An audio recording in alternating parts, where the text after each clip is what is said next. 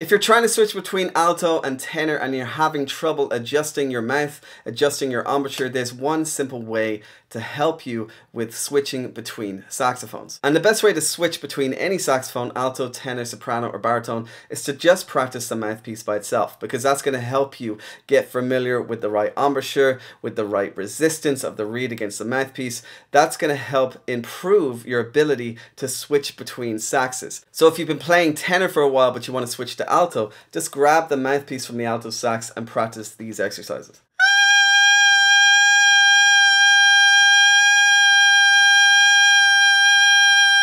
Just practicing on the mouthpiece by itself is going to help develop your embouchure muscles. It's going to make it a lot easier to transition now to the alto sax after playing the tenor for so long. If you want to learn more about how to improve your skills on the saxophone, check out my free Saxophone Mastery Secrets webinar. There's a link below this video.